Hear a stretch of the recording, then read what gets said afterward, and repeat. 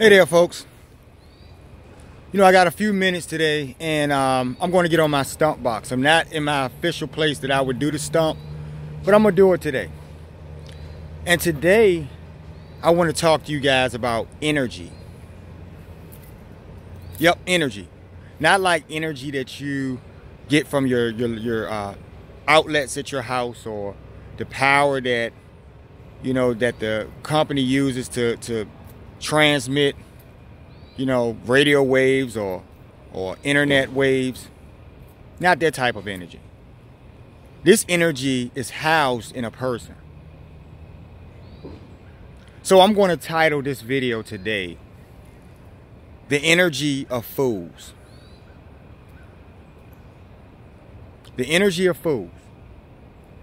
That energy that comes from inside of all of us, that energy that we manifest, that conscious soul energy that we have. And when it's housed in the body of a fool, hence the title, "The Energy of Fools."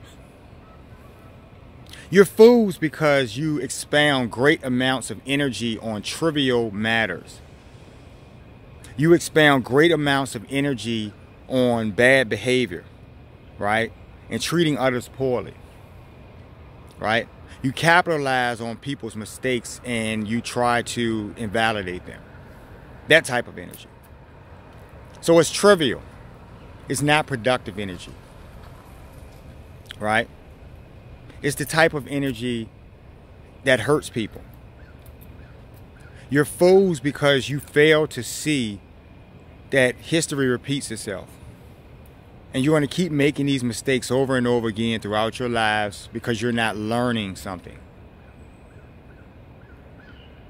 On a daily basis, when I deal with people that I encounter, I witness people go out of their way to do the wrong things. And it's really about the distorted levels of energy that they're housing within themselves. And we see that distortion and it affects us. I get frustrated, on all matters, from global events to just basic humdrum everyday life of dealing with people in business and so forth. The energy of fools, the things that fools do, the misbehaviors, Now, I don't have any particular stories today to tell you, right?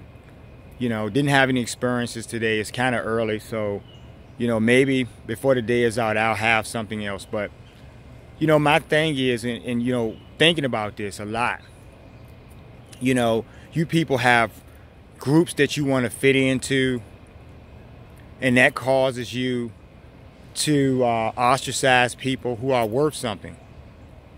For all of you people out there who are different,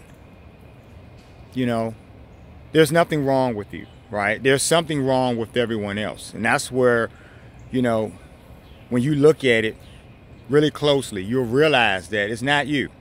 And I've said this before. It's really not you. It's what you're willing to be to the world.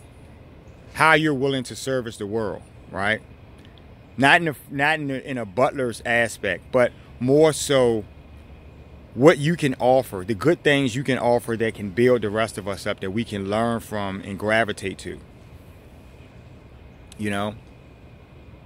All of the policies in the world, the different various countries, and the things that disenfranchise the public, the very public who supports the leadership and puts them into power or elects them or something.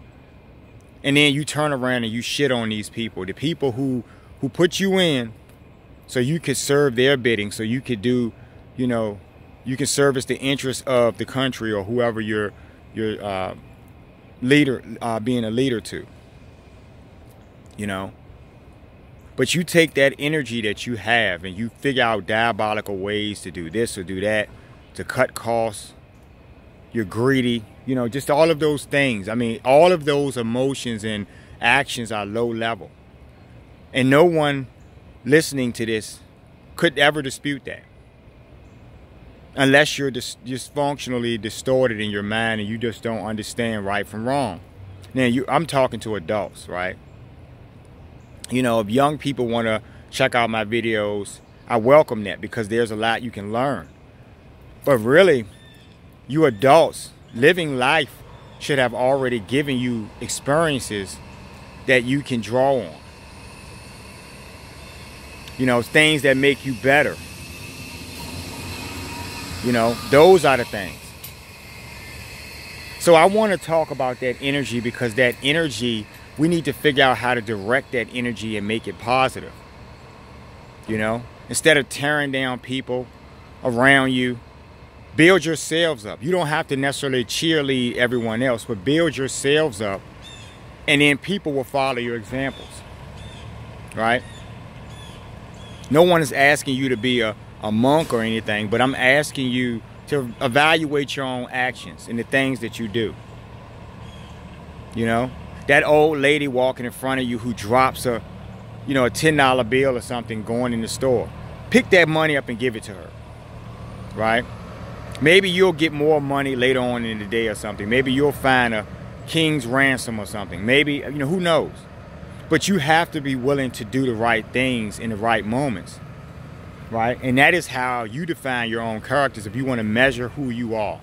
What are you doing when the lights are off? What are you doing when the camera's not on you? What are you doing when you're alone? Who are you? If you're not a good person, right, then you will be able to evaluate yourself, and you'll be able to figure that out. Now, if you want to do something good, that's where you're redirecting that energy. But when you want to just sit stagnant in that bullshit energy, and you want to gravitate to other people who you feel express that energy, so you can, for the purpose of suppressing another person, you're an asshole. I talk to many people. I get many emails from people who talk about the stresses on their job. And that's one of my main focuses, right? I'm not just talking to you about behavior in your own minds. I'm talking to you about behavior relative to you in life. The other people who have negative, bad behaviors who affect you, right? It's not something you can ignore when you're working a job and your boss is, playing with your life, or working you 7 days a week or something, or just doing everything they can do within legal parameters to hurt you, where you can't prove it, right? A lot of people go to work every day. Most of us, right, are doing something where we're making money, right? And it'd be great if I could, every day sit out on the beach and eat grapes or something. That'd be awesome, right? But I have to hustle for right now, right? I have to make moves and to secure the future that I want, right? Now, I'm good right now, but there's so much more I can do, and I'm going to strive and keep doing those things. And that's why I recommend you guys do the same thing. See, I'm giving you positive things, right? How to redirect that energy, because it's negative. It's not serving you. It's putting you in a more of a rut in your life. You want to blame other people, right? It's their fault. The energy of fools. If I talk to you guys about something that would change your life, or some new revelation or something that would really, be profound, right, to understand or learn, you guys don't want to hear that shit. But you want to talk about the score on at the football game, or you want to talk about who did the best dunk at the, in the playoffs or something, right? All of those things are good in the moments. They serve the moment, but they're trivial in the long scale. They're really trivial. You waste so much time on things in life. A lot of you kids, you college kids, right? Taking a page from Aaron Clary, a lot of you college kids are misguided, because there was some paradigm put in place for you, and your parents followed that. And, I used to do, the interesting thing is, years ago, I used to facilitate workshops at colleges, and we used to do diversity workshops, and this was in my early days. I wasn't quite a conservative yet. My views hadn't fully solidified in my mind, right, about the realities of life. But I taught diversity workshops, right? And really what I would do is I would really chide those students. I would really push them and challenge them. I would talk about your parents. You're really carbon copies of your parents. Your parents were shitbags. Your parents taught you things and put you in this world and didn't give you enough of what you needed. They sent you out here. They gave you a cookie cutter process or something to live by, some kind of rules to follow. And you thought everything was playing out. You thought that this money was going to come in your life. You thought you were going to get the dream job automatically. You were going to marry the girl of your dreams. And all of these things that your parents instilled in you, right? Knowing that they had hardships and knowing that there were bumps on the road for them, but they didn't give you those things, those tidbits in your life. So now you're struggling trying to figure it out. Direct that energy. Direct it. You know? Be like Scorsese or something. Do something with that energy. Direct that energy. And make it work for you in your life. Don't stay in a dead-end job. Don't deal with a boss who's going to slave drive you simply for the purpose of suppressing you because they want to feel superior. You know, I remember working a job when I was like a teenager. I remember, you know, some fast food place or something. I can remember the manager walking around with his chest stuck out. You know, I'm the freaking, food manager or something. They were walking around with their chest stuck out.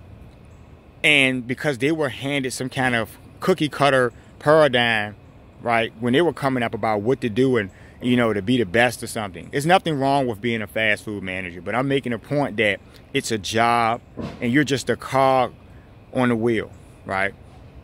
That's all you are. And when you realize that once you own that fast food operation, then you can say, well, you can have your chest stuck out. You can say that you built something. But if you're just working a job and you're part of this cookie cut slave mentality and you're suppressing other people within the paradigm that's put up for you, then you're a fucking fool. And you're using your energy like a fool. You're the energy of fools. Remember how I started this off? The energy of fools. This is why you guys are fools. So you play games. You spend your life working at a fast food place making a couple of bucks an hour. And you feel like you've accomplished something in your life. I'm not trying to put it down once again, but I'm just saying that, if you work a job and you understand that that job is just fulfilling something, giving you a paycheck, and you're going to try to do better or strive for something, get your own franchise or whatever you're trying to do. If you're doing that, then you're thinking bigger. But when you're just sitting around stagnant, doing your bullshit, right, and have the nerve to feel that you're superior to someone when you're really not. It's funny, it's laughable. We have to laugh at you. All right, you're a bunch of clowns. You're a bunch of fools. So I want you guys to take a moment and think about what you have done in your lives. Are you fools? Are you the very fools that I'm speaking to today? Are you the ones who are sitting stagnant, bullshitting around in your lives, hurting other people, right? Thinking that you have achieved something when you have probably done some trivial things in your life that's not even worth anything really in the bigger picture. It's not all about money. Everything is not all about money and how much you earn. It's about fulfillment. It's about the things in your life that make you happy. You don't want to grow old working a job all your life and then you're broken. At the end of the rainbow, you're retiring, your back is put out, your fucking knees don't work well, you worked all your life and you don't have anything saved up, you don't have a plan. And that's not what you need to do. And if someone had caught you at an early point in your life, they could have changed that. And you would, be living, sitting pretty by age 40 or something, right? But no one helped you because they were stuck in their own bullshit rut. They're misdirecting their own energies. So I want you guys to think about that. Don't be the fools that I've spoken about today.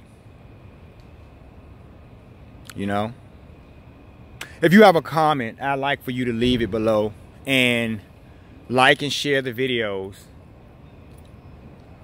and reflect, because that'll help you in your life. Thinking about what I'm saying is going to help you. I'm not trying to, I'm merely simply stating what is, because you've been misdirecting that energy and I'm trying to help you. We'll talk soon. Take care.